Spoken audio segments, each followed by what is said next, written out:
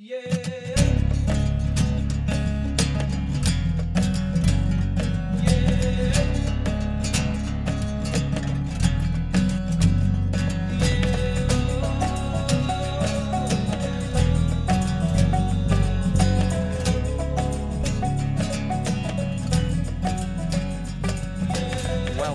to this week's Into the Wilderness podcast. It is the final shows from Iwa, and we had a lot of good feedback from the last show that was Davy Hughes. We did, and Rob. actually the one just before that too, which was from Tomo. I'm going to be bringing you a little bit of news from Tomo. Was something that he fed to me just a couple of days ago, just in a moment. Yeah, so it's been really positive. What are we going to be talking about today, Joe? We're going to talk a little bit about the Highland Stalker, a little bit about the Rigby trip that was at Blair Atholl that we were involved in filming with, and we'll also talk a bit about the trip where Corbetts Rifle ended up in India, and that's with Mark. And then with Lisa, we talk a little bit about her kind of early life, and the conversation, it was kind of just a general chat. If I remember rightly, I actually do think she was a little bit hungover that morning. Do you think so? Yeah, definitely. What, listening back to it? No, not listening back to it. It's just that she's normally a lot more talkative than that. I do have to apologise. It's not our fault, but during both of the shows, in fact, I probably shouldn't say this to people because then they're going to listen for it. But I'm gonna let you know anyway. In the show with Mark, which is the first one, there is someone ferociously reloading a rifle in the background for about 10 minutes of the interview, and I have no idea why. But that's you just hear them cycling. You can hear it cycling them over and over. At least it's a nice cycle. It would be a Rigby that was being cycled. It was a Rigby, but I don't know anyone that's had to cycle a rifle that many times.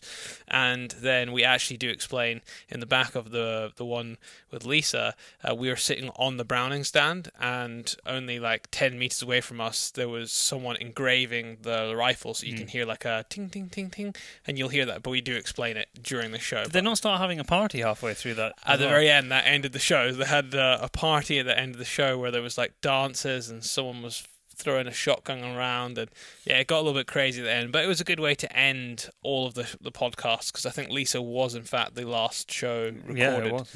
Yeah. And incidentally, we talked about the trip to Svalbard, and talked about me going to see her in a few weeks' time. That's already all over with now. So we've been to Svalbard. I've been to Norway, seen her. We've been there and back. So yeah, it's been we've done a lot. But it's a really interesting show. It's some funny bits with Mark. You also learn about some things about them trying to give money to charity as well, which is quite interesting. That's towards the end of the show. Davy Hughes references that 2 weeks ago. Yeah. What you're talking about. Yes, Mark explains it a bit more, with Rigby raising money for one of the national parks there for anti-poaching. But he'll go into it during the show. So that is what is coming up. Before we get to that, we've got a couple of things to talk about. One, I'm just going to get over with now, which is what I referenced at the very start, was Tomo, our guest from 4 weeks ago now, I think, messaged me 2 days ago and said, "Are you aware of what has been happening with African swine flu?"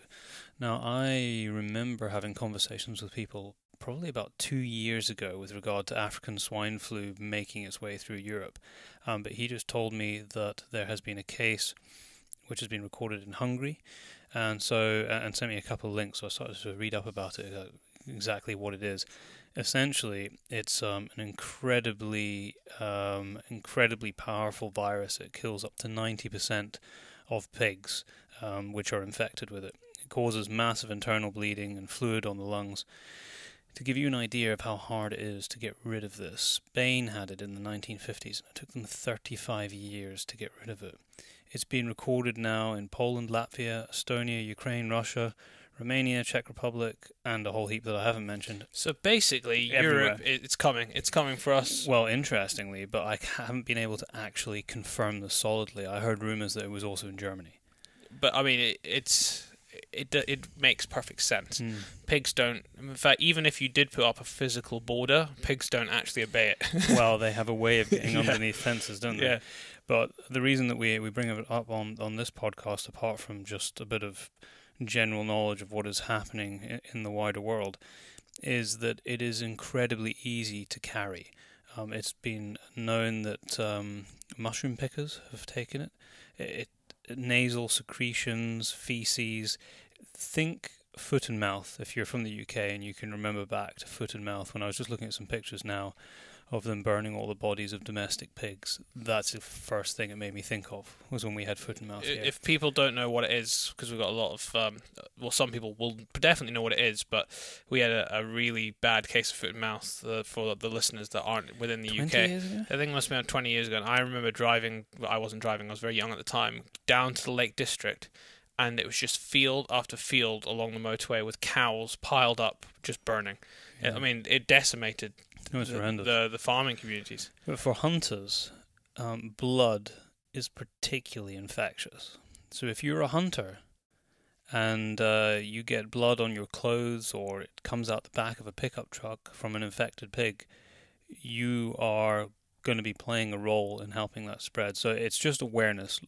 If it's one of those countries, if you're in mainland Europe, basically, read up on it and understand where it is and what you need to do, what part you need to play in trying to ensure that it doesn't spread any further. So thank you very much, Tomo, for bringing that to our attention, and I hope that our listeners, well, you know what, I think that's probably what you're about to say. If there is any other things like that comes across what you see in day-to-day life, it can be anywhere in the world, send us an email, and we'll do a little bit of research into it, and we'll spread the word, because the bottom line is that the more people that are aware of things that are going on in the world, there is a chance that, one, something can be done by it, but secondly, you can reduce the risk of spreading it if you are travelling to these countries. Yeah, exactly. So I think hunters are going to play a really important role, and I do hope that the different hunting organisations in these particular countries stand up and be responsible with regard to their advice, because from what it sounds like and reads like to me, is that it's crucially important that people understand this. So, from that, moving on, we have our winner from 2 weeks ago, which was to win a Hornady Reloading Manual, the latest edition. We've had quite a lot of picture entries. We wanted to see what spring was to you, and we had a picture which from Andrew Wilson, which was...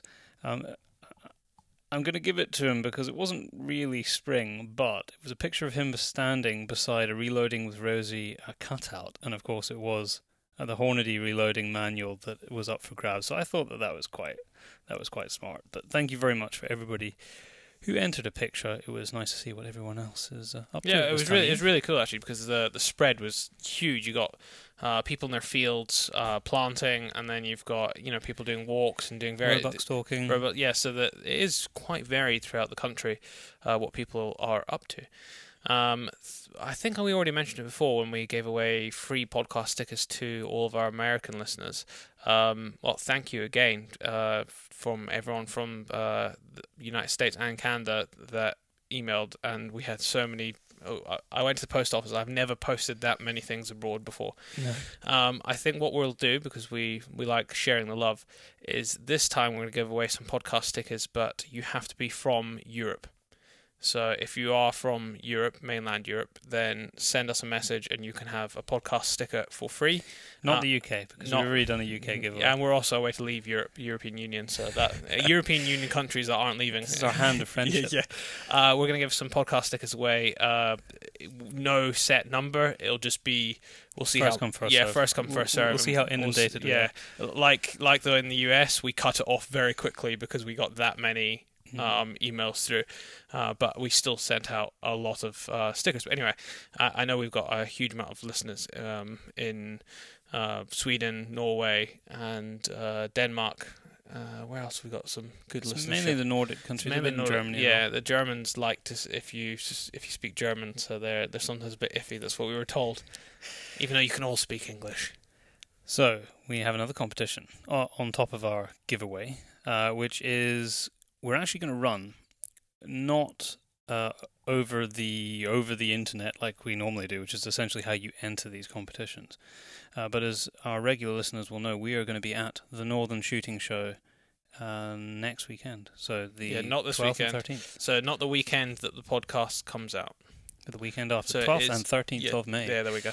If you're not going, you should be. especially if you're from the UK. I know there's some people actually flying in from in, various parts yep. of the world to come as well. Well, I think we said it before. South Africa and Denmark. We know we've got people coming in from. Yeah, we do, and Cyprus as well, I believe. Yeah. Well, there you have it. So yeah, there are people from all over the world going, and I know a huge number of people from the UK who are going. So get yourself to the Northern Shooting Show if you're not. But if you want to have a chance of winning this week's competition, you're going to have to be at the Northern Shooting Show because we are going to be giving away Tipton Tipton cleaning rods, and they're carbon fibre. They're quite cool. And Tipton gun vices, so for cleaning your gun, so that you can it holds your rifle without damaging the stock. I'm sure you've all seen them before. We'll stick up some pictures on social media so you can have a look. And we are going to require you. What are we going to ask people to do? Come and find us for a start. Well, you need to come and find us, and this is going to be to only people that have got podcast stickers. So if you're at the show and you've got it on your card, just take a snap of maybe your ticket beside the podcast sticker or something. No, or it's probably going to be on their car. Yeah, it wouldn't be. Yeah. So take a picture of it on your back of your car, or if you're not taking that vehicle to the show, take a snap of your vehicle with the podcast sticker, and you can win. It's first come, first serve. I think we've got. And if you are going to the show and you don't have a podcast sticker, there is still time to order one and get it to you in time. I mean, I think what I would accept is if you listen to the podcast and you come to the tent, which we're going to be by the symposium area, which is just off the main drag, and you go and buy a sticker and say, oh, hang on, I'm also a podcast listener, so now I've got a sticker. I think we will accept that. Yeah. We will accept that because we will have podcast stickers for sale along with all the rest of the stuff from our shop and our tent.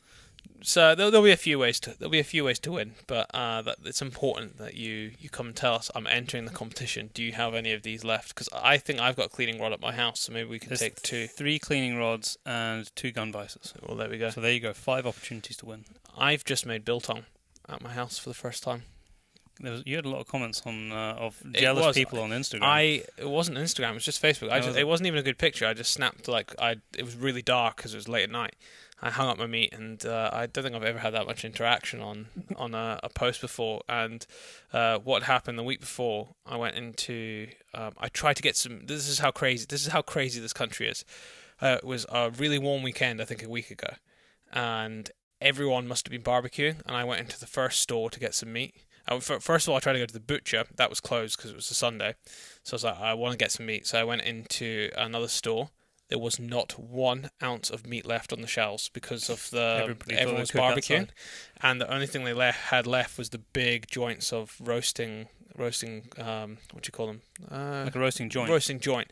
So I bought 2 of those, and I thought I'll just slice them up really, and it actually worked really well having a big joint that you could slice, because that's what they would do at the butcher. They would cut you long, thin strips anyway. So I did that, and I tasted my first piece last night, and it tastes bloody good. The only thing I would say is I don't think I put enough salt in it. It's the first time. Is it as good as Mom's? No, it's not, because she's had years and years and years of perfecting it. But this is the first time I've ever made biltong on my own in my own house. And so I've got the biltong box and everything, but it is fantastic. The one thing I would say is you really underestimate how much coriander you need. So I need to buy like a bag of 2 kgs or 3 kgs, a sack of coriander, and then also some salt and pepper. But yeah, no, I think the first batch is. I mean, the bottom line is that I could probably eat dried meat with no. I could fill my boots with that every day of the year. I had dried moose heart for the first time when I was in Norway. It was beautiful, and the more beers you had, the more it went down faster. No, it's a little bit like biltong around the campfire, isn't it? It's salted. It was a salted moose heart, and it was absolutely brilliant. It actually looked like when they shaved biltong. Into like super thin, into really thin slices, and it was super moist, and they just had like. I don't know. It wasn't really fat, but it had like. Well, maybe now you could try some roe deer heart in your biltong box.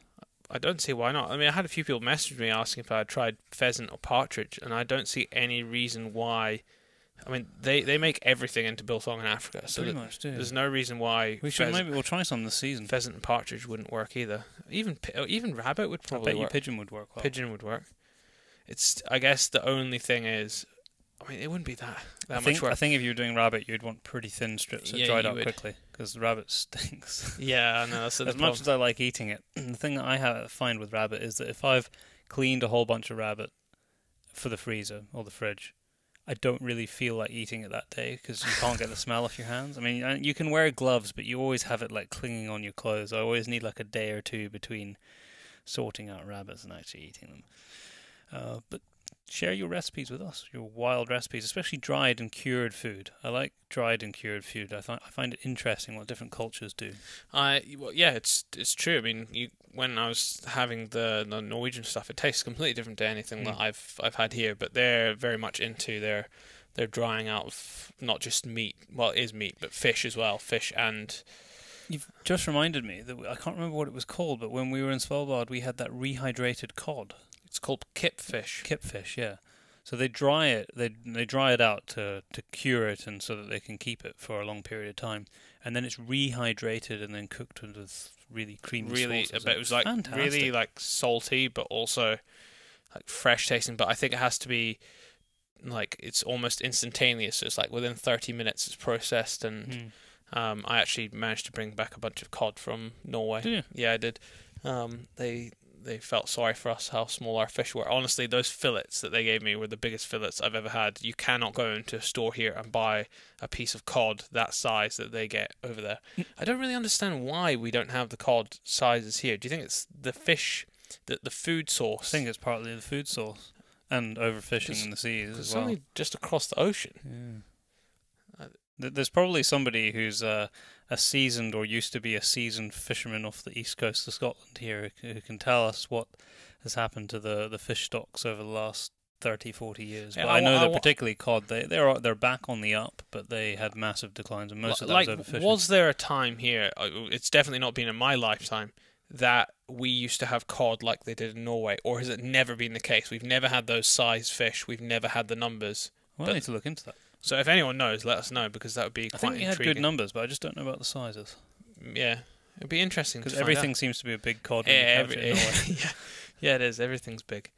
I swear there was something else I had to comment on, but I wasn't sure. I'm getting my knee fixed tomorrow. You need to write things down, Darryl. I know, but I edit the show, and it's I like to just do things off the top of my head.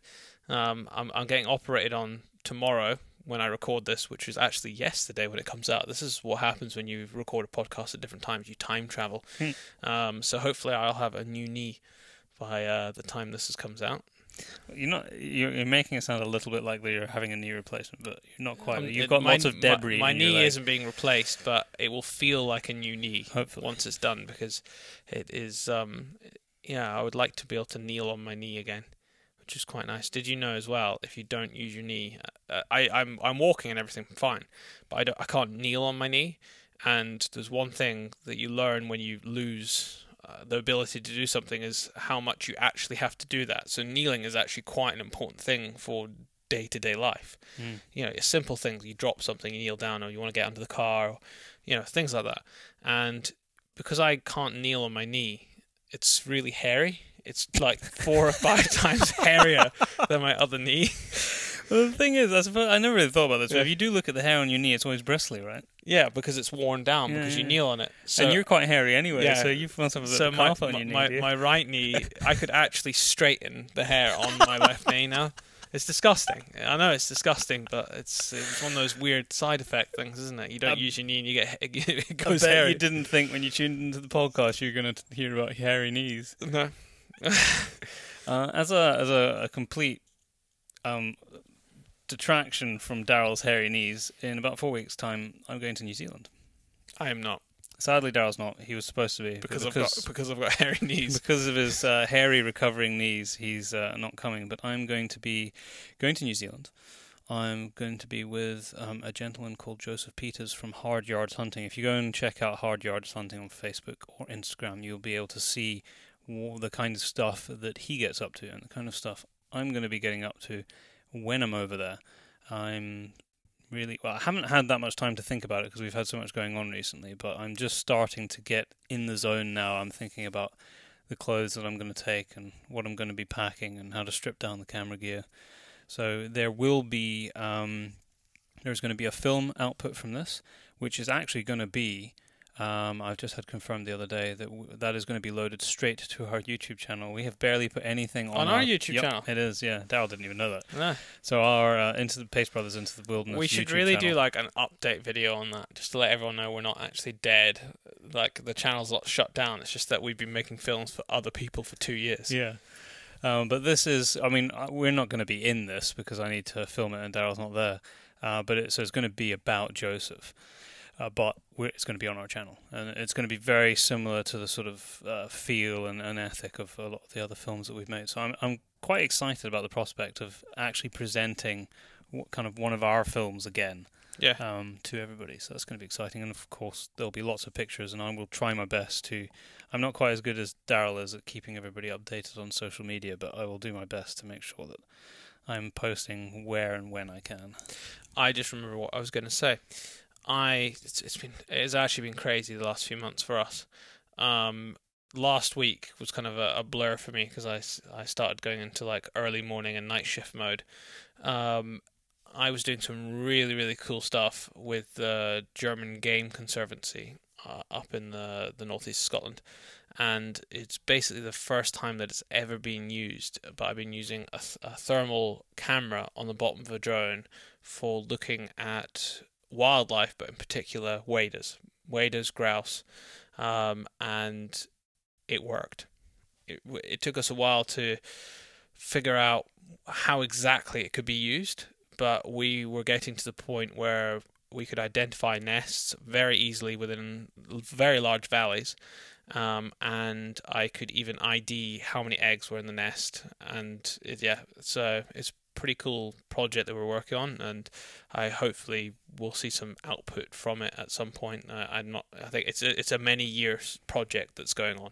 Yeah, 3 or 4 years. So it's pretty super cool. Interesting. Though. It's super interesting, and I would love to know how this kind of technology could be used for other conservation projects. I mean, the waders thing is a big thing right now, so it would be pretty cool to see it being used a little bit more in these kind of ways. Yeah. Right. Is that us? Yeah, I think that's it. Well, so make sure you come and see us, Northern Shooting Show. Yeah, Northern Shooting Show. Less than 2 weeks from when this podcast goes up. We mentioned it, I think, 2 weeks ago, but as well as where we're going to be with our tent, there's going to be a massive symposium area and debates happening on the hour every hour. Debates and discussions, and there's going to be, I think, Thomas Jacks are going to be there, and they're going to be showing and demoing some equipment with. You're actually going to be able to see like the output from thermal and probably not night vision because it's going to be during the day, but outputs from thermal on a big screen, and there's going to be individual discussions and panel debates and stuff throughout all of the Saturday and Sunday. So it's going to be the whole show is going to be great because we know what it's been like from the previous years, but this is brand new. This has never been done before. The team at the Northern Shooting Show every year they really do improve on it, and we can see the amount of work that just goes into it. It's going to be a really good show. We can't wait to see everyone there.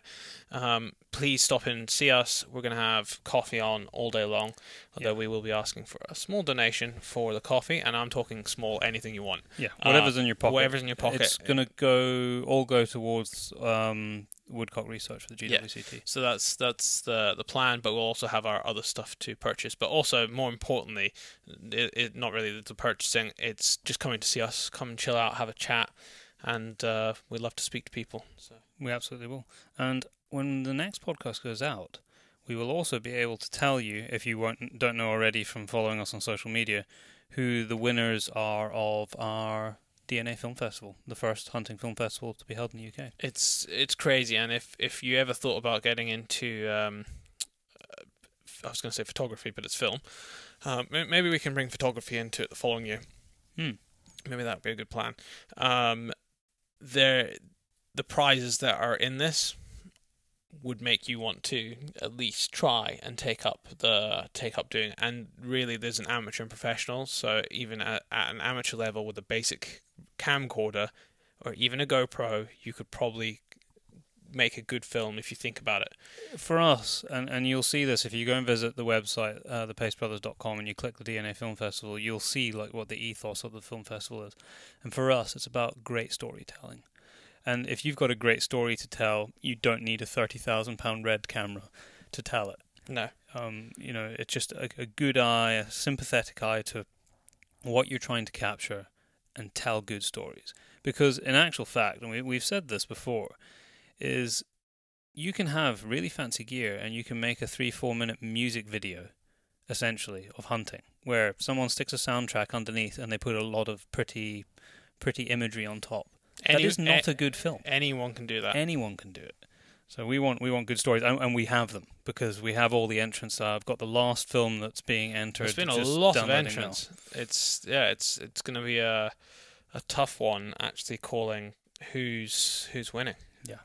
I'm really looking forward to the evening. People have put us in a bit of a predicament, because we would actually like to give more people prizes than we can actually give. We were literally having this discussion the other day. It was like, these people all deserve something. They all do deserve something. Not everybody can have, not everybody can be a winner. No.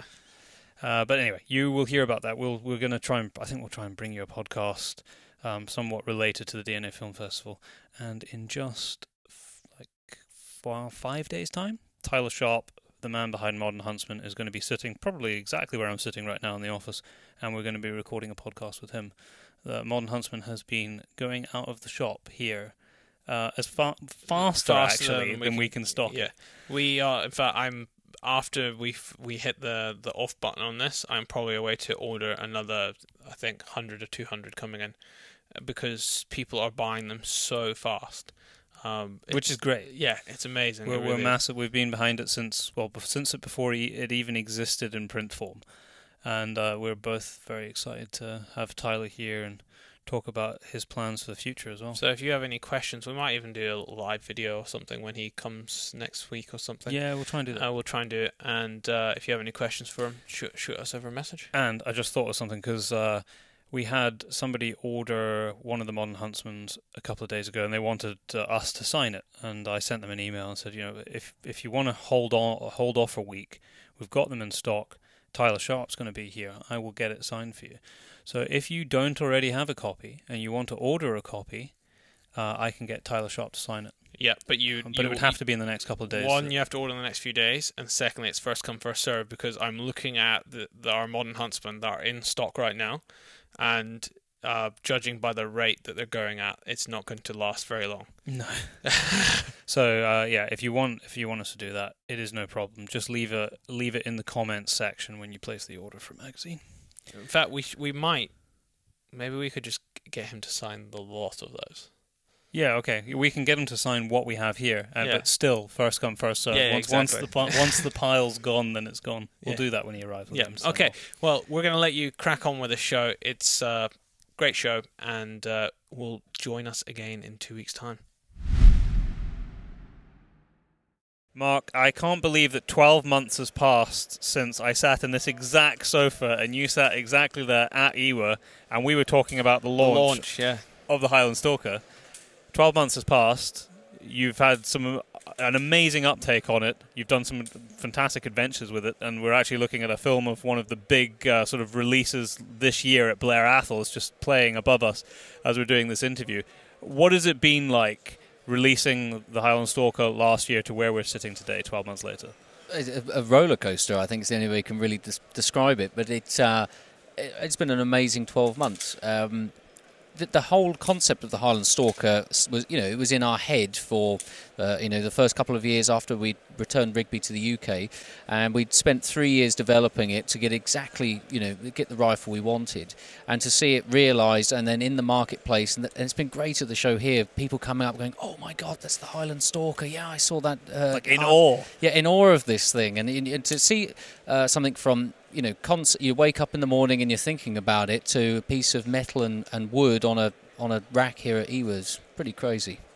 No, it's one of the questions that we get asked quite a lot whenever we put up the odd picture where the Highland Stalker appears in it. You always get questions. What is that? Yeah. If they don't know already. Yeah, but it's one of those sort of classic someone's phone there. Yeah, Daryl, I think it was- I think Mr. it was mine, Podcast, yeah. not turning off his phone. No, that's, it's a classic look, and I think if you looked at that rifle 50 yards away, you would know it's a Rigby. It has that silhouette. It looks like a Rigby.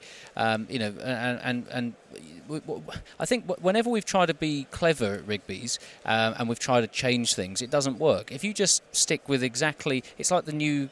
Well, I don't want to. Land Rover Defender. Yes, it's fine. You can I do just that. said it. Who knows? Maybe the new shape people won't like it. But Fingers crossed. They stay. Yeah. They stay true to their origins. Yeah, but that classic design, and that's what we've done with all of the rifles that have done well for us at Rigby's. We've just essentially copied what the company did a century ago, and it's what people want, and that's why they buy into the brand. Explain this adventure they're playing above us here in Blair Atholl. There's been a lot of articles about it. Obviously, we did the whole week, and then sit back the following week, and you reflect on what you just did. It was an incredible thing to pull off. Well, explain where was the seed? I think like all great British ideas, it started down the pub. Simon and I, after a couple of beers, and we said, fine. We'd already launched this big game rifle, and the big game rifle, we brought it out to relaunch the company and build a bit of trust there with customers. That would, let's be honest, that had been lost after what happened in America. But the big game rifle and the whole story that goes with it, it's very romantic. It's Africa, it's Dennis Finch Hatton, with Karen von Blixen in Kenya, and people buy into that. Now, if we just launched a small caliber rifle, well, you need a story behind it. The rifle needs a personality, and a heart. Yeah. It needs a heart, exactly. Yeah. So, my experience, and I've hunted in Scotland, much of my life, and absolutely adore the place. But whenever you go around the world, there's a real affinity for Scotland and the Scottish Highlands. And looking back at the rifles that we made of yesteryear, they were produced for Scottish stalking. So we had this rifle, we had the identity, and Simon Barr, who's done a phenomenal job with our marketing at Rigby's. Many people out there will know who I'm talking about. If Simon comes to you and says he's had a good idea, it means it probably just cost 10-15 grand. That was just coming up with the idea. Yeah, that's just coming up with the idea. No, and Simon said, look, I think in the UK, the shooting or country pursuits is probably the last retreat for the Edwardian lady and gentleman. It's the last place where you can hark back to those older times. And Simon said, what about doing a Victorian-styled escape to the Highlands with the sleeper train, and that's that fantastic old painting going north, and then the ideas started. As the beers came in, the ideas got better and better and better, and bigger and more expensive actually. But it turned into this huge thing. And you guys did a fantastic job up there. You came up there and filmed it, and that film I'm sure will be online very soon for everybody. It was a pleasure. I thoroughly enjoyed being part of that experience. Pretty special, definitely, to be there as filmmakers and just experience it. And I know there's companies out there that offer similar experiences with Highland shooting trains. So you get on a train, you move over piece of ground and shooting on different estates over different days. But I'm not aware of any gun makers laying on something quite like this. And it was. We're gun makers. We're not tour operators. We learn, we're sort of serene swans on the surface and paddling underneath. But it was an amazing experience, and we've got people. Sent letters to us and emails of guys who'd been to a lot of different media launches, rifle and gun launches around the world. Media guys who'd said, "Look, this really was one of the greatest events I've ever been on." Really? Yeah, honestly. I mean, I say that like I'm surprised. I'm not surprised. Yeah, we're not surprised. I know that some of the people who were on this journey, and they were well-traveled hunters who have hunted around the world. So for them to say that, and it's kind of on our back door. You're down south, it's literally on our back door, and sometimes we take that for granted, but it is incredible. It is. And I remember being 10 years old and saying to my father, who owns a house in Scotland now, and he adores the place. I said, what is it about the Highlands? And he said, one day you'll see it. And went up there stalking for the first time, and it just blew me away. And it does every time I go up there. Now, as you say, it's in our backyard, so we're used to seeing it. But you can imagine, Phil Mazzaro, wherever he is right now. Good old Phil. American hunter. He's been to some incredible places, but seeing the Highlands for the first time on that experience, I mean, it's once in a lifetime stuff. Yeah. The only way that, because I was born there and grown up with it, the only way I can compare it for me was the first time I truly got to hunt Africa. But it must be like that for people who have never been to Scotland. So. It must be like that. There's some great places around the world to hunt, but I think Africa and Scotland are probably two of the most romantic. You probably overloaded people there because they're getting off the train. There's bagpipes playing. Next thing, now they're in the Highlands shooting a deer. Then you got a castle, and then it's the whole experience was just into. And when we wanted to keep it as secret as possible, so it was a lot of sort of wow we factors. We were sworn to secrecy. And throughout the whole week, and so we had the going up on the train, staying in the lodge, and then of course the black tie dinner at Blair Castle, which was just spectacular in that hall. Explain that room for people who haven't been there. It's impossible. If you can. I mean, there's two rooms. You go into the sort of the lobby, and they have the arms and armour of the Atholl Highlanders, and there's everything from crossbows to it's everything. I think the first air rifle was even on the it's wall. an extraordinary place, and you're blown away, and then you walk down a corridor with, I don't know, was there 50, 100 stag heads on the wall? Incredible. Either side, dating back to sort of 1850, I think, some of them, and they're all dated. And then you go into this gymnasium. It's the only way I can describe it. It's a sort of banquet hall, but it looks like a gymnasium because it's got a wooden floor, which I found out was built by one of the dukes for Highland dancing. Specifically, and, I didn't know that. I know it's interesting, but and it's an incredible place. And there's sort of, I suppose you're going to describe it, spoils of war on the walls. From the different dukes coming back from different campaigns, and they've got chainmail and things from Turkey. It's an extraordinary room. So we had a table. Laid out, black tie function. Everybody was piped into dinner. We had the piper, and I think the first group, the media group who came through. I mean, no one spoke for 5 minutes when they sat down. The bagpipes stopped, and people were like jaws open, phones out, taking pictures. Yeah, it was. Phil was actually, who we just mentioned earlier, he was actually drooling over your middle table. Yeah. So we explained the middle table because that was, I've never seen a collection of guns like that in one place at one time. Yeah, I mean, we talked before about the Blair Atholl collection, but, Rigby's, it was very important when we brought the company back that we would rebuild our archives and a collection. We call it the museum, the Rigby Museum, but a collection of period Rigby rifles and shotguns. And we've got everything in there from 275 lightweight models to pre-war 416s to double rifles to Jim Corbett's 275, and we had much of this laid out in the middle of the banquet table. I don't know, there was probably £1 or £2 million worth of vintage Rigbys laid there, and everyone had dinner around them. It was, it's proper. This is like a homage to the. Yeah, I mean, look, this is my job, but we do some pretty cool stuff at Rigby's, and it's afforded me some amazing opportunities, and that's something that's a definite career highlight in that venue as well. Yeah, no, I will, even though it is literally just over the hill, that experience, just filming it will forever live with me. Yeah. Blair Atholl just has some of the most stunning scenery when you start going around that estate. Even for that area, it's quite unique. I don't know. It's hard to describe until you go there. It is, and it's vast as well, isn't it? It's a huge place, and you've got these amazing people working the ground there who, they know those hills like the back of their hand, and if you watch the video, you can pick up on a little bit of it. But looking at the weather's blowing in from this direction today, so the deer are going to be in here, and it just comes from decades and decades of experience with those guys, and it was a pleasure. They did us proud. The whole week was just fantastic. One of the other beautiful things, and there are a few estates around Scotland that still do this, but on some of the beats, the opportunity to go stalking and take a stag off with a Garran is just. It's incredible. Like that extra. For me, it's like the pinnacle of stag hunting. It is, and I think in the UK, we're very fortunate in the UK with the access we have to deer stalking. Many of us shoot, quite a lot of deer in a year, but it becomes a little bit of a sort of meat collection exercise. You Fill shoot your freezer.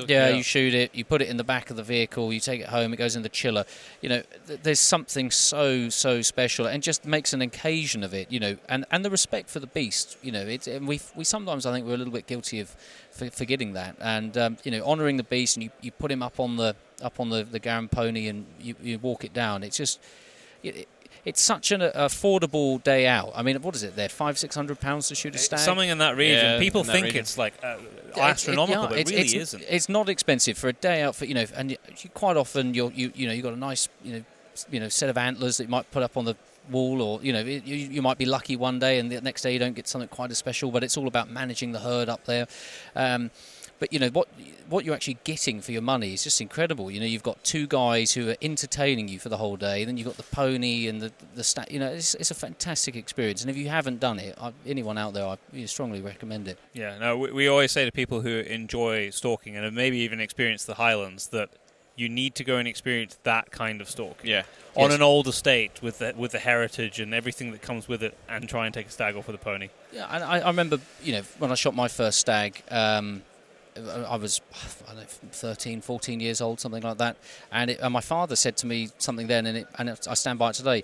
The day is the trophy. Forget the word trophy. I mean, I don't know a better word for it, but people go up there expecting, who may go up there expecting to shoot a huge, 14-pointer. It's not about that. The day is it's all about the experience, isn't it? Yeah, and managing the herd, shooting the older animals or the weaker animals, and that's what it's all about. And coming back, soaking wet usually, even if it's dry, you end up getting soaking wet up there. That's just Scotland, isn't it? Cooling about, and getting back, boots on the radiator, get a gin and tonic on the go, and sitting by the fire, and it's just fantastic. Sharing stories. It's, I think it's one of the most underrated sporting destinations in the world, and I've been very fortunate to hunt on several continents and been to lots of different places. But I think Scotland is still, it's right up there. It is. No, anybody who hasn't been, you got to do it.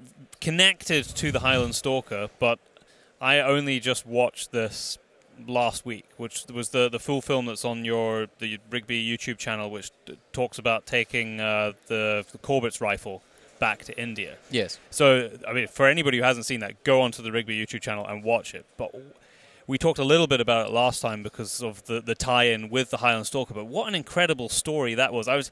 The one bit that really got me was your face when you put Jim's rifle back in the cupboard where it belonged. You mean when I'm looking ill?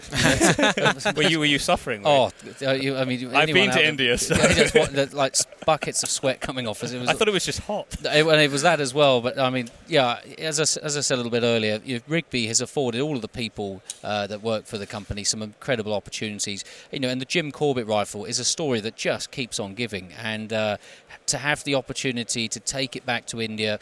The last time that rifle was in India was 1947. Okay, Corbett then goes to Kenya. So the first night it was like it was written in the stars. Simon and I turn up with the gang of Corbett scholars and other members of the media community, and we're in this camp, and everyone's I want to, everyone's fighting for a tent, and the guy comes out and says, well, we actually have 2 mashans in the jungle, and if anyone would like the opportunity to sleep in the mashan, let me know. No one wanted to do it, but Simon and I, oh my God, definitely. And so the first night that rifle, the Jim Corbett 275, was back in India, we were in a mashan with it, in the jungle, listening to leopards calling up in the foothills of the Himalayas. It's just, You couldn't write that in a storybook. No, and it proper life stuff, And that was it coming home. That was it coming home, and we're such geeks as well. We sat there reading under Jim Corbett under your mobile phone light, and the great story of the Rudra man-eating leopard when he shoots it from the mango tree, and we visited that exact place later on in the trip. But we were trying to work out, when he turns the torch on, and then we're sat there reenacting. How did he do it? How he did it, and trying to work out whether he could see it in the dark, and real geek stuff. It's our job, but we love it. So it is for anyone who hasn't read Jim's books. Go and pick up a copy, and I actually have a rather special collection of Jim's books because they are the reprints, the Rigby, that my girlfriend bought me. But that was there's a great story there to be told as well, because that money went to. Well, you can explain that. Yeah, that was really the whole purpose of the trip. Of course, taking the rifle back was a great story, but we really just used that to highlight tiger conservation. Now, we produce a lot of dangerous game rifles and deer stalking rifles, but Rigby is very much about conservation, and we hold it very close to our hearts. And we felt that reacquiring Jim Corbett's rifle, it had to be commemorated in some way. And the easy option would have been to look to name the Highland Stalker the Jim Corbett model. But I think that would have been entirely wrong for Corbett's memory. This is a man who didn't hunt for profit.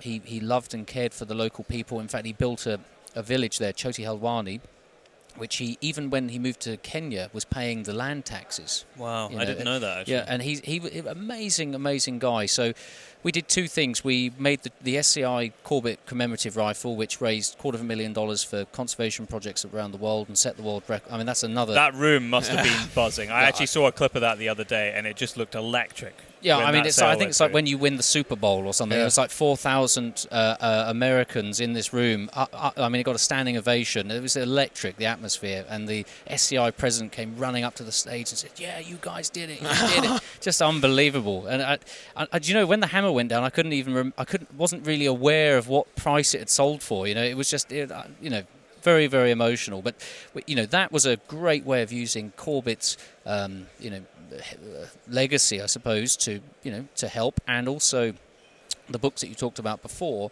we produced 275 sets of his books wrapped in Rigby blue leather with the logo and a new foreword. Do you know what number you've got? I don't have number 275. No. It's quite an early number I have. I can't remember. I'm the MD. I wasn't even allowed numbers. I think I got like 62 or something.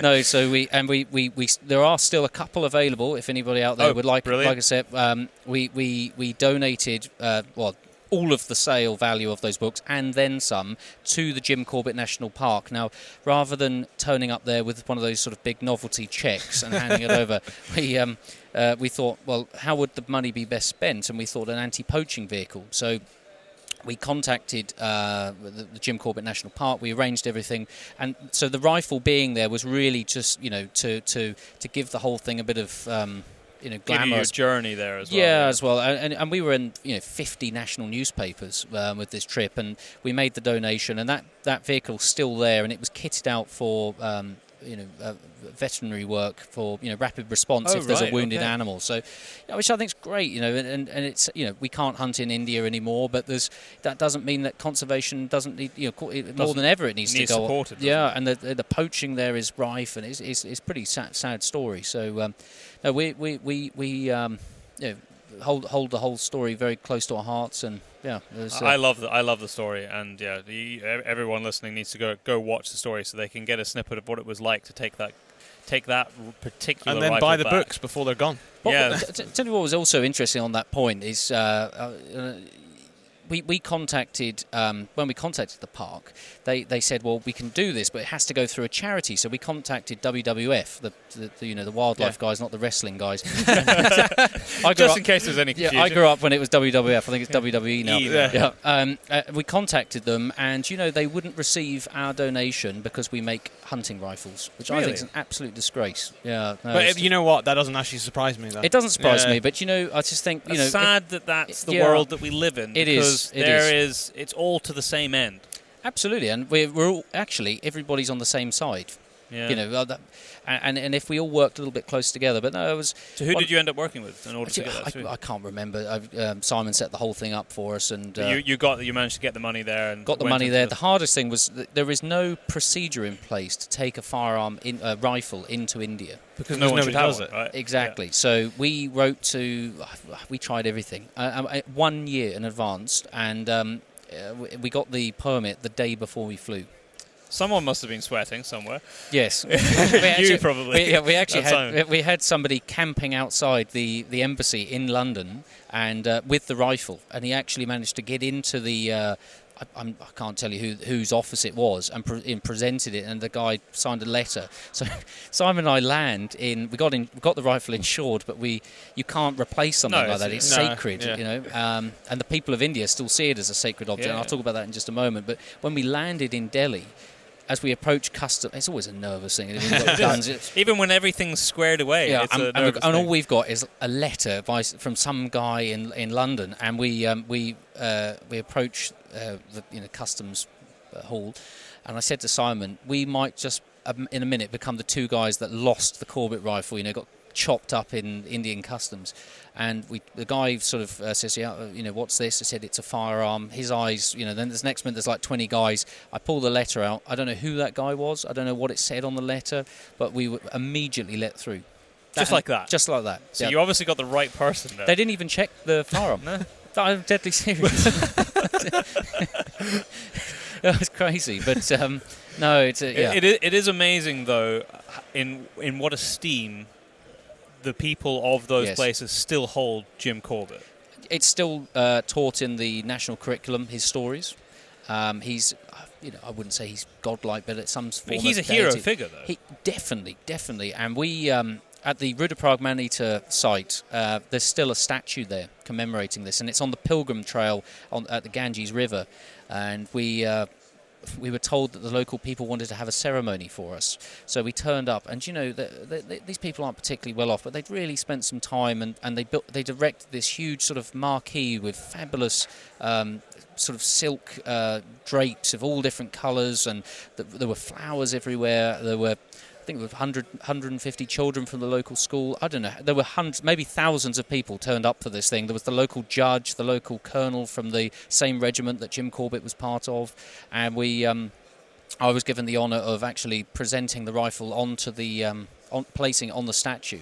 Wow. And I was asked to remove my shoes and put flowers on me. It was like National Geographic type stuff. It was just incredible, and people were desperate to touch the gun, and they were crying, and you actually still saw it. Actually, must be relatives of people definitely who had died. Yeah, when you're as a 12-year-old boy sat in West Sussex reading Jim Corbett, it feels it's all very exciting, and guys getting carried off in the night by this man-eating leopard. But when you're there and you meet guy says, yeah, my father was killed. The 80-year-old man, yeah, my father was taken out from. That was what was so scary about that man-eater, is that they didn't take you when you're out in the fields. It would actually sort of dig under the door and drag you out of your bed at night. The people were terrified.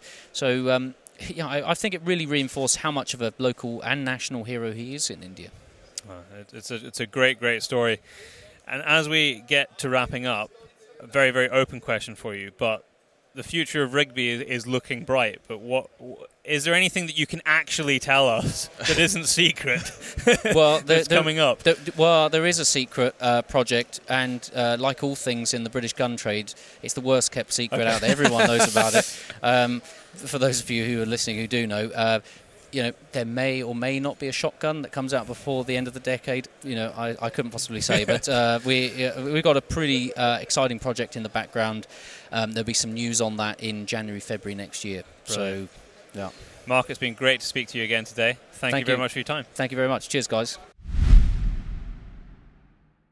Lisa, welcome to the podcast. We've been trying to get you on now for, I don't know, how long? 2 years. 2 years almost, 2 years yeah. now. And it's actually ridiculous that we haven't got you on the show, considering how much time we've actually spent with you over the last 2 years. In all the different countries. I think we worked out, how many different countries have we travelled together there? Norway, Scotland, of course. Germany. Finland. I'm sure we have one. That's in the space of like 12 months, though. Yeah. And in the following week we're going to be in Svalbard. Not actually together because it was never planned. No. But you're going to be there at the same time. And then the following month I'm actually coming to very far north. Yeah. And we're going to your house. Is it actually going to be light? Is it going to be light in Norway? Yeah, we have daylight now, but in January it would be horrendous to be there. You wouldn't see anything. What is it, like half an hour, 1 hour light? Oh, it's half an hour of like bluish light. It's not light. That is why I decided to come then, because I just thought I want to come up north and see everything, but I'm sure it's beautiful in winter. But can you imagine that you land at the airport and you see nothing for the entire weekend. And you just go leave in the dark. Yeah, leave in the dark. I should just explain that before we continue. We're sitting on the Browning stand, and the tink, tink, tink, tink, tink you can hear in the background is a lady engraving an action, and she's been doing it all weekend. Yeah, it's beautiful. So it's incredible. When you see that's how it's done, with essentially a little chisel and a little hammer, it's incredible. You have no idea, and it's freehand. Freehand. And you know what? I visited the gun shop that makes the B15 and B25 in Herstal, and they do everything by hand. You have? Yeah. Seriously, how much did you pay? Oh no, I used to have. It's amazing. You have no idea how skilled they are, the workers at the factory. It's nice to be able to see it, actually. Yeah. Anyway, That was just to explain what on earth the noise was. Quite a few of our listeners probably know who you are through social media, and if they follow us, which obviously our listeners probably do follow us, they would have seen you on our Instagram account and then on the film that we did in Norway. And one of the reasons why we wanted to get you on, particularly, is because we wanted to find out about your background and how it kind of started, because this isn't a new thing for you, hunting. This has gone. Well, you start from the beginning. What age did you first pick up a rifle? I'm not sure, but I think I was maybe 5 years old. So really old then. Yeah, really old. When I shot my granddad's pistol, and then pretty much the same age we had a U.S. carbine, so I shot that. And I mean, I had an air gun in my bedroom, my girl room. Like, you just grew up with that. Yeah, and my dad took me hunting. My mom took me hunting from a very, very young age. So because both your mom and your dad hunt. Yeah. I think my mom hunts more. You think so? Yeah. That's a fairly unusual thing still. Yeah. We do that as a family activity. Yeah. Mm-hmm. And what kind of hunting? Because it's quite different what you guys do in we have moose hunting. So we do that as a team with the other locals. And the meat gets shared out between the people that are there. Yeah, you have meat according to size of the property. Oh, right. Yeah. Okay. Because a moose is a big animal, so you're probably not going to be able to consume the whole thing yourself anyway. You have basically meat almost for the whole winter with a whole moose. If you would eat it once a week, twice a week, yeah. So is that predominantly the food of choice, as in during winter you mainly eat what you've killed from the previous season? Yeah. She says it like that's no big deal. Yeah. But for so many people, that's just not normal. No. And we also know that you are big into grouse shooting. Yeah. That was initially what I started out hunting, and actually bought my first hunting dog when I was 14 years old. So and you competed? Yeah, I did. Do you still compete? No. No, you're not. No. How do you difficult compete? World. My dog got neutered, so he can't compete anymore. Was that the stipulation? And he was worthless anyways. The dog needs balls. Yeah, to he compete. does. He Really? does. Yeah, because it's for breeding that you want okay, got you. a prize. Yeah. So I would explain the competitions to me, because I don't. This is pointer competitions. Well, you have like 20 dogs and 20 people go out in the mountain, and you let 2 dogs out at the same time, and they hunt like in a normal situation, only you don't have a shotgun, you have a clipboard. Yeah. And mark them. Yeah, and a starter pistol. Okay. Is that the name? Okay, yeah. So you do it basically like you would on a walked up grouse hunt. And then you've got somebody, and they just basically judge how well your dog has performs. executed it. Yeah. Huh. It should be on point, and it should flush the bird, and then it should sit down. And not chase after the bird. If it chases after, Instant you can. done. Yeah. So none of our dogs would. No. Chasing is bad. I saw a picture of your dog the other day in like almost like a full onesie with boots. But they need it. You need it. Well, I mean, what temperature have you had over the winter where you live? It's been really cold. Actually, it's been, I think, the coldest. My mom and me, we drove to Sweden one day, and I think we had like 34 minus degrees. That's crazy. That's seriously cold. Yeah. I don't even know how you would operate in temperatures like that. Just to give people an idea of where Lise lives, you have the midnight sun in summer, and then you also in winter it's the zero pitch black for 24 hours of the day. We have the northern light though, so that is true. That does somewhat make up for it. It does. The northern lights are spectacular. Yeah, they are. Now we want to talk because we don't have a huge amount of time with you, so we need to get you on again so we can go into a lot more detail of this thing. We want to talk about Scotland. The first time you came over, and you came on our first wilderness hunt with us, and you were helping us out with that. And so kind of describe, this was your first time in Scotland, and also seeing the numbers of deer that you saw. It was amazing. It was mind-blowing for me, because in Norway you can go like 2-3 days and don't see any animals. and to come there and see the amount of deer, even though it was hard to stalk them, but it just to see the big herds, amazing. The gamekeepers do a fabulous job. Yeah, it's where we took you up at Glenfiddich is a pretty special John's place. Yeah, John's place.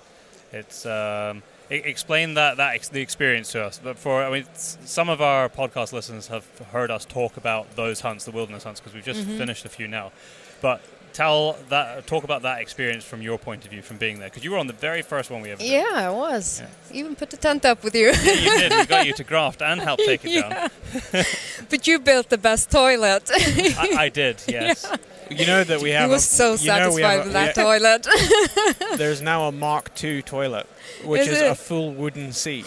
Oh my god! Yeah, it's proper, and it's like the right height and everything. Oh no! And you have a system for not. Well, we had to camp in a slightly different location this year because there was so much snow that we couldn't physically. When you were there, we had to take the long way around. Yes. When Lisa was there, we did, because the road was blocked. Yeah. Well, there was so much snow we couldn't even get to that camp this time. Oh. So we had like an old shed that was sort of beside where we were camping. So behind the shed is where the toilet was, in the open again. Yeah. So we had a system to make sure nobody walked in on someone else. No, it was a raw experience. It's like back to nature. I really liked staying out in the tent and having a wood fire stove and eat what you shoot, and that's one of the things I love. And we were outnumbered by Scandinavians on the first. Yeah. Completely. Yeah. I mean, two Swedish and 2 Norwegians. 2 Norwegians, yeah. Two Swedish guys and 2 Norwegian girls. Yeah. And hopefully, I think everyone's going to be coming back to do more hunting with us. The 2 brothers wanted to come this year, but we just couldn't make the dates. No, it's an experience for a lifetime going there. What was the day that you actually shot your deer, which was your first red deer, right? Yeah. That was on our last day. On our last day. And then it wasn't actually the last day, but it was mine and yours last day because we were breaking down the camp. We were walking all day. I don't know how far we could have walked. You were doing some big days. 20 Ks? Oh, it was big days. And on top of that, it was the end of the day because we thought we were... Yeah, it was the last daylight and we had crawled... the word... what, through the... what's the black... Oh, the peat bogs. Peat bogs, yes. All day. I forgive you for forgetting that because it's not exactly a common thing, is it? A peat bog. Yeah, peat bog. I was explaining some Norwegian what it was, but... you couldn't quite get there. No. It's a weird thing because when you're walking through it feels like you're on the moon. Yeah. Because it's so bouncy. Yeah, it is. It's really cool. So anyway, carry on with your... Carry on, yeah. So it was the last daylight. I don't think we just came up a hill, then saw them, and I had basically a few seconds to shoot. Because they saw us. Yeah. So they started running. And it was quite a big distance from us to them. We were lucky that they started running. It was such a big herd. Yeah. That the ones at the back all stopped. Yeah. And started to look us again, and that was the opportunity. That was the moment. You've got 10, 20 seconds there, and if you don't take it there, that's it. I think that was the gamekeeper's earning because he made a sound. Yeah, he called them. He called them to see if it would work, and they stopped dead in their tracks. Yeah, all the ones at the back. Yeah. But you only get a very small window at that point before they work it out. Yeah, but you took it. Yeah, I took it, and it was amazing. And I obviously wasn't with you on that. No, I walked up to it, and the sun was going down behind us, and the light. Pictures that Daryl took of that around there while you were, just enjoying the moment are fantastic as well. And do capture I had a little quiet bit of that. moment with the deer, just taking it all in. It was amazing. That was your first red deer. Yeah. And now, since then, you've actually shot quite a few more. Yeah. You've been very successful. Yeah. After that. So, on you go. You're going to say something. No, Karen. I was going to say it's in the last 2 years since we've known you, a lot has moved on and changed with you. You're now a working woman. Yeah, I am. when we first met you, you were a student bum. Yep. Just hunting my way through life. It's not a bad way to go, but No. explain what your job role is now, because you're in the industry. I mean, how cool is that? Yeah, I love it. I fit right in, don't I? You do. My main job is to be a sales rep for Browning Norway, and so we do a lot of game fairs, and I visit shops. So that's what I'm doing in Svalbard. I'm visiting Longyear, a shop there. And we'll see you there. And we'll see you there, yeah. And then I do some social media marketing for Browning Norway. To have a job in the industry, in an industry that you are also passionate about, is just the ultimate, really. And we always feel very lucky that we managed to do it. Yeah. The funny thing is, when I was offered this job, my rifle was a Browning X-Bolt. I know, because it was the same one that you had from the day one. Yes, with the KKC stock on. I love the Browning. Oh, so on you go. Oh, no, we keep interrupting each other here. I was just going to ask her if she's got any hunting planned for the rest of this year. Well, we're trying to book a trip to Africa. Yeah, well, that is on the cards. You're right, that's a little bit up in the air, but you might very well be. We might be hunting together in Africa, which would be that's on another level, another location around the world. Yeah. But apart from that, I'm invited with one of our ambassadors. His name is Joar. You should meet him actually, because you would love him. He has a catering business, and what he serves is the meat he shot. Oh wow! Wow! So he has a lot of deer to shoot. Where's he based? Sogndal.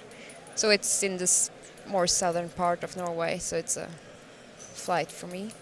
When I saw you last, I was there. It was 2 days before I fell down a hole, and my trousers got destroyed, which I was very upset about. Yeah. I will send you new ones, I promise. If I have the size, I will send you new ones. But when I was there, I met Jens. And Jens has been doing some really cool things. Unfortunately, we can't read all the things that he puts. Maybe you could give us an update. So can you tell us exactly what he's actually doing right now? He is actually now out far up north in Norway, alone, staying in the tent, hunting, and he's driving sled dogs from I think Finnmark to his home place, which is in the middle of Norway, Trøndelag. And he's doing that midwinter. He got frostbites. He nearly destroyed his fingers. Oh wow! But what's he doing it for? Is it for a TV program? Yeah. TV. Yeah. Because Jens over the last year, he had a TV show where he stayed out a few months. So he had the TV show, and I saw he's won a few awards for, I think, that show. Yeah. It's just so annoying that we can't understand what's because going all the stuff on. he puts up, and it's like I can see that you've done something which is cool, but it's Don't all in Instagram Norwegian. translate it? It does, but it doesn't always work that well. No. And quite often it's articles that he posts that obviously someone else, and that's and all it can't translate. And it's the films I'm talking about. You can't translate that. No. Very cool. You're gonna have to try and hook up a hunting trip with him. Yeah. She has. You've been hunting with him. I've been hunting with him. Yeah. That's where I shot the 2 deer in October. Okay, I didn't realize that. We were there getting fat. Joar makes the best food ever. Was that the guy that had that amazing house with all of the mounts? Yes. I know who you're talking about now. Yeah. You should meet him. I mean, it is. And such a passionate hunter. We were hunting from 6 o'clock in the morning to, past the last daylight. Every day. Yeah. We want to talk a little bit about social media and actually the perception of hunting within Norway and how it's changed over the last few years, and particularly more women and younger girls getting into hunting. Yeah, I think there is a development. We have an increased number of female hunters, so that's good. We have had female hunters before, but I think it's going upwards now. Mm-hmm. We have a few good ambassadors in Norway for hunting. As a culture, though, I mean, hunting's always been there. But have you seen a drop off, or more people kind of against it in Norway? Has it always kind of been it's an accepted thing to do? It has always been a part of our culture, pretty much. But there is, for instance, if you shoot a fox, which is a predator, and it eats the grouse, and we have a shortage of Shortage of grouse. grouse, yeah. Yeah, difficult word.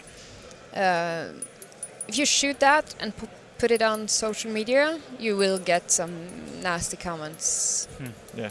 Because they're cute to look at, but it is a part of hunting to take care of every aspect of it. Also the predators.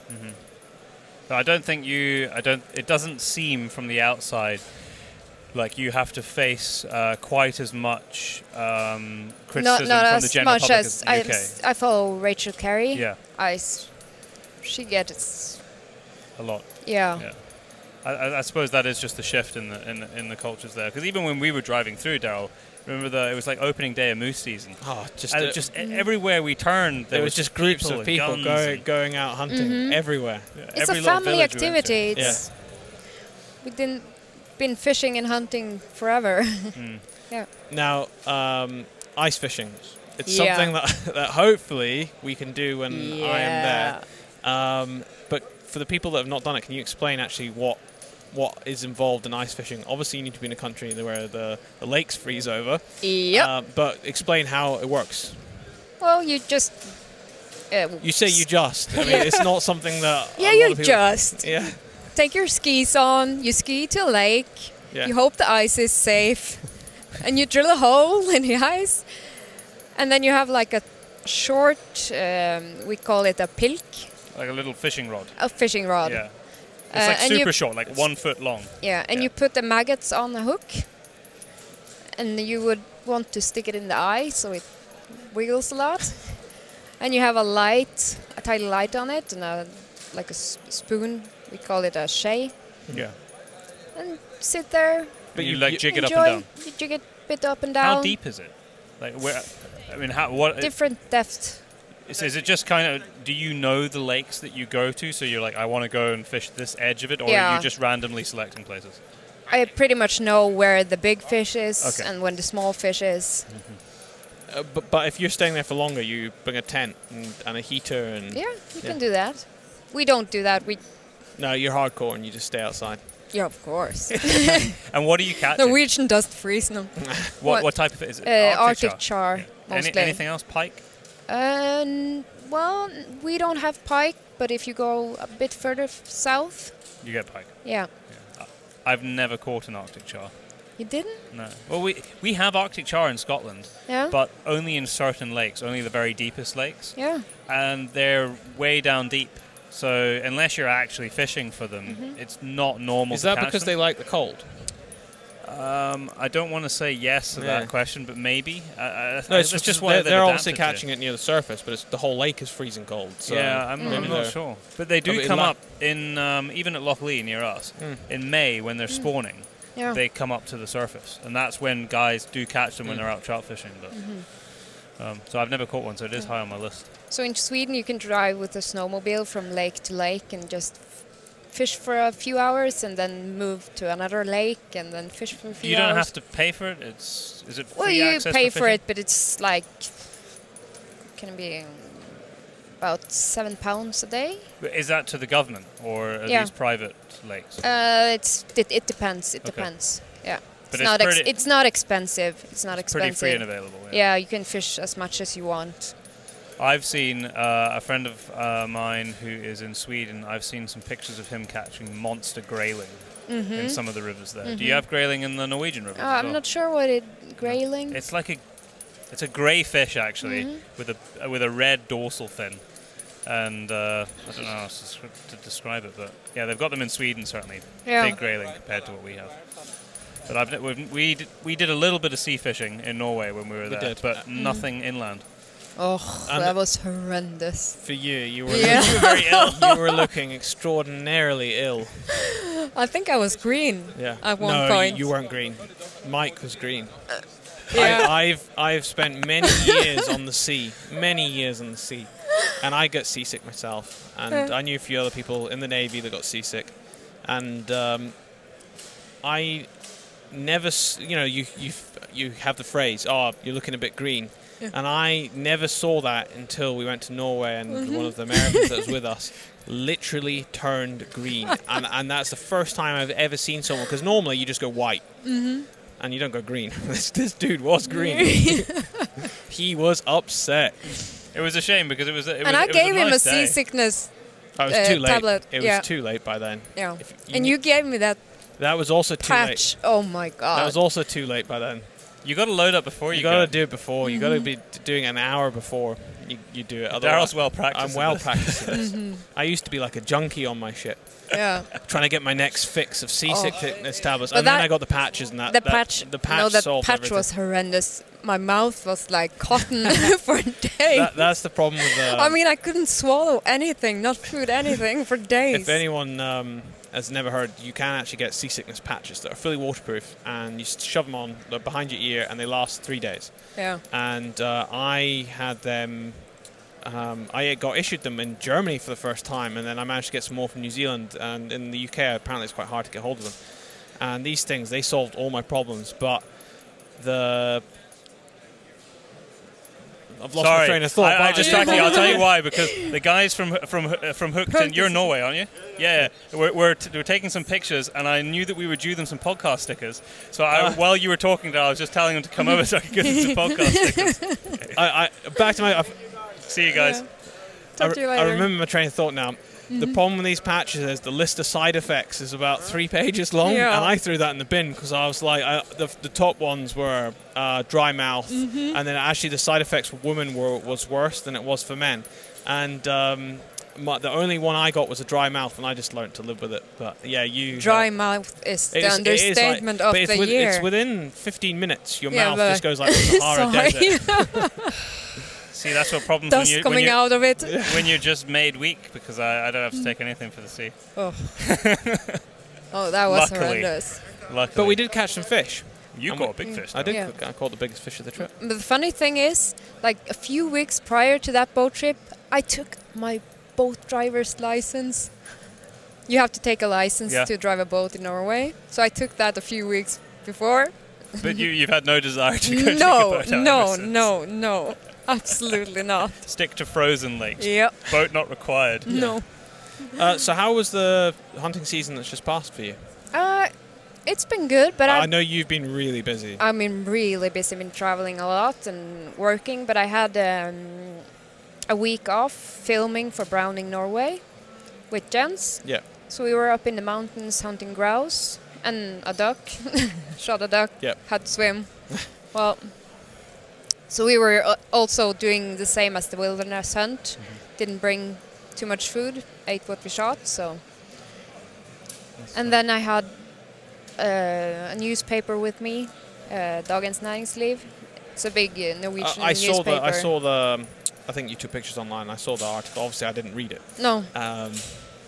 It's actually like a financial newspaper, but they do like sporting section stuff. So what was that story about? It's about grouse hunting, and then they're doing another article that comes this fall about me and my social media accounts and story, and because my hunting ground was owned by my great grandparents, and it's been in the family a lot for of generations. And the only way to get access to it is to marry you. Yep, basically. If you want to contact Lisa, you can find her. No. Friends as well. That's why we keep you around. Yeah. Now, we want to talk a little bit about the film that we made in Norway 2 years ago now. Yeah. Basically 2 years. Has it been that long? I can't even remember. Have an HD. That we're talking about the one that's entered in the film festival that is still currently going around the United States. We tell people it was bloody hard work. Yeah. You were there. You were helping us carrying the equipment up and down the mountains. I mean, I almost cried the one day we were up in the mountains. My legs stopped working, so Lisa had to carry my pack, and we swapped packs. It was ridiculous because the pack was bigger than her. Yeah.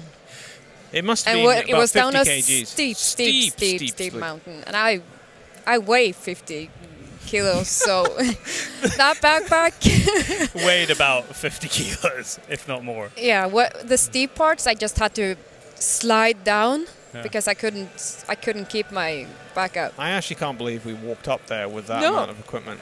It's pretty crazy. But we had to carry every. But I mean, what we saw and what we took pictures of and what we captured. It was amazing. In the end. It was amazing. I've almost, I guess it's probably a bit like childbirth. I've almost forgotten how painful it was to do all of that. Let's go. Yeah, let's go. We do it lost again. a few kilos. Yeah, We did. too right. I put it all back on again Yeah. since my legs stopped working. Oh. But yeah, can you tell people how tough some of this terrain was? Bloody hard. It was. I mean, I almost killed you, Byron. It did. Massive rock. Oh yeah, you did. Massive rock. I had forgotten about it and forgiven you. But now that you've reminded me, you got to be so I'm careful. so sorry. I'm with still this. sorry. It was a very dangerous environment It in some was. places because the valley that we went up. In fact, it was us again. We went up that. I actually saw a documentary about it. Several people have died up in that valley. Really, Yeah. But so that- that was. it's just the loose rocks. Yeah. Are they Oh, yeah, launching? look, Are they launching something There's behind a us, cocktail Lisa? party going Or is on it just a behind us, cocktail party? and the music. They I must be think launching it's a something. launch and a cocktail party. Well, there's lots of people in cowboy hats next to us. So I think and Is Raniero there something for Testa is Winchester, there. is it? Yes, Raniero Testa is there. I for noticed Winchester. you work for Browning and we didn't get an invite. Oh, Yeah, you're where's here our right invite to the now. cocktail party? This is the time I invited you here. So specifically. It was yeah, specifically. specifically this time. Yeah, I've been very distracted by like the rock music now. And we've just walked past us as an awesome You. photographer. Yeah. Another man that was on Yeah. the trip with us, he's ignored us and He's walked past us now. completely ignored us. Photographer extraordinaire. Oh, but it was a good experience. Yeah. But the house we were staying in for a few days, the size of the bugs in that house, I never and the noticed moist. that. Oh, it was. Yeah, it wasn't really. It It wasn't was a like house, somewhere it between was- a house and a shack. Yeah, it was a shack. Yeah. Well, I think at some point in the past it must have been lovely because there was actually a small Yeah. farm there. Yeah. But it just for years and years no one living in it. But it fitted. You know, it did the job. Mm-hmm. Gave Yeah. us somewhere dry-ish to sleep. Yeah. It wasn't raining on us. We were you know. all a bit tired of the ration packs by the time we got to the end. Oh, I still eat them. No, I mean only on that trip. Well, I think they're great. In fact, Yeah. we need to find them this afternoon. Yeah. Yeah. go speak to them. The real ration packs. But the problem is when you They are eat them for Turmat weeks is and the weeks. name, yeah. It's it doesn't matter what you're eating. If you eat it for weeks and weeks, you're Yeah. gonna get. But fed they up have with it. different flavors. Yeah, they've brought out some new But ones. I like as the well. beef and the potato one, so You know that you're not supposed to keep them in your cupboard and eat them when you're just can't be bothered cooking all night, right? I do. I do. It's the student going back to you. It's like the equivalent of a pot noodle, It isn't is, it? Yeah. isn't it? I think the really loud music behind us and Yes. the launch is probably putting an end to this podcast. But thank you very much for coming on, and Yeah, we're going to it get was you on pleasure. in a quieter environment so we can actually talk Yes. into greater detail about your upbringing and the hunting and go into greater depths and how the moose hunting works now, because it's Yeah. actually fascinating how the I think logistics. the dogs alone dogs is just and everything, an yeah. incredible. I don't understand how it's so bred into them that they just know what to do. I know that Yeah. there's training involved, but Oh, you a can't lot of just. training. But those dogs are incredible. Yeah. But yeah, we'll have to talk about that because I think they seem to be ramping the music up behind Yeah. us. Yeah, they are. They're trying to get us shut down over here, Yeah. louder and louder. But thank you very much for coming on, and It's a pleasure. we'll get you on again. I'll see you in a week, and then I'll Yep. see you in 2 weeks after that, at your house. You'll be fed up with them by the time Yeah. you get to the end of the month. And you and Beth have to come as well. We'll have to try and make a plan. Have to check your calendar. If anyone doesn't follow you already, more clapping. What's the best way to find you? You can find me on Instagram and Facebook, Villrypa. Yep. No one's going to be able to spell that. Nope. But you are on our Instagram quite Yeah. often, so when this goes out, we'll put up a post as well. Yeah, do that. Thanks, Lisa. Yeah. Thank you for listening to the show. I know I kind of did an outro in the beginning, but as usual, we like to give you the spiel of where you can find us and where to download us, because we have new listeners all the time, and there's sometimes always a better way to listen to the show. I read the other day that there's actually been a small delay on some shows on Spotify updating, which hopefully that won't happen to ours, but if the show is late on Spotify, that'll be the reason why. We are on SoundCloud, Stitcher, YouTube, Spotify that I just mentioned, of course, iTunes, Acast, Podbean. TuneIn Radio? We are also on TuneIn Radio. For some reason, the artwork hasn't updated on there, and I've emailed them twice, and they just won't reply back. I don't think many people listen to it on TuneIn. No, very, very small number. But, I mean, we've got a huge range, and like we've said before, YouTube, that in the coming months, that's going to update. There will actually be video there at some point as well. If you want to get in contact with us, it's podcast@paceproductionsuk.com. We read all of the emails, and we generally do reply to all of them, and if we don't reply straight away, just hold off a few days, because often we are out and about and a little bit busy. But sometimes it can take a week, but I always make sure I put them aside so that I do get to them, and normally I do them all in one go. So yeah, exactly. We will get to them. If you want to see any of our stuff or a little bit more about us, then head to allthews.thepacebrothers.com, where you will find what will you find on there? It's just been updated. You'll find obviously the shop, the bios, the bios, the background, and you'll find some films. Yes, you will. That we've made, and if you want to see more films that our production companies made, then I think there's actually a link that takes you to the production. Yeah, there is a production company. Because we made a huge amount of films recently that have gone out to some kind of more educational ones that, unless you're actually wanting to know about a topic, you probably wouldn't find any very useful, but some very good ones. I'm not sure if I mentioned them on the podcast before, but the Scottish Venison Partnership. That's the one I was thinking of. They have, it's actually, if you just look for Scottish Venison as a channel on YouTube, you'll find 3 films that we made there, and they were specifically made. They're not gralloching how-tos or gutting, I guess, if you're in the States, but they show how to minimize gross contamination. So contamination from gut spillage and feces in the preparation of the carcasses. And the reason why they were made is that there was an E. coli outbreak at one of the processing plants maybe 2 or 3 years ago now. So a lot of organizations and game dealers came together to make these films. So there's some educational films for you. And I must actually put the links up on our website as well, but they're on YouTube. And if you've not seen in fact, this would be a good opportunity, if you have not seen the film, the Rigby film for like the launch of the Highland Stalker that we were involved in, which is talked about in this show, then head over to YouTube and just type in, I think, just Highland Stalker, and it's the 3rd or 4th film that comes up. It is also on the Rigby YouTube channel, and it's how many minutes long? I think it's 9 minutes. 9 minutes long. Yeah, so there you go. You can watch it 9 minutes, and then you get a little bit more context about what we were talking about. We should have mentioned that at the start. Probably told people to go and watch it. Probably at the start, but then again, some people will split this in 2, so you'll enjoy it, trust me. I'm just looking at the table in front of us here, and I've noticed I haven't read either of these yet. Our folks just came back from the States, and they dropped in 2 magazines to our office. One is Outdoor Life, which I am familiar with, and it's got a big picture of Jim Shockey in it there. Oh, yeah. That's a cool cover, though. It is cool. Yeah, that was last month. Jim in the mountains holding a... I think it's a Nosler, I think. Holding his rifle. It's very cool. Good picture. It is a good picture. I used to subscribe to that on my iPad, but this one that's sitting in front of me, it's got a really cool texture. It's the first time I picked it up. This is one as well. They've got really nice textures to them. It's called Recoil, which I think is a little bit more probably self-defense type stuff. But the reason why I bring it up is I would be interested to know what you all like to read. Yeah, that would be quite interesting. We've talked about Modern Huntsman, and we mentioned it at the start. But what do you read in the kind of outdoor space? I mean, it doesn't just have to be hunting magazines. I've started to read a lot of ecology papers and that kind of thing recently after having discussions with Charles Post, who's going to be on the podcast soon. Because I subscribe to more non-hunting magazines. I've got 4 subscriptions to magazines, and one is National Geographic. Then there's Men's Fitness. I think it's Men's Health. No, Men's Health. I think it's Men's Health. What I really like about Men's Health isn't actually like the huge muscle things. It's actually... Don't lie.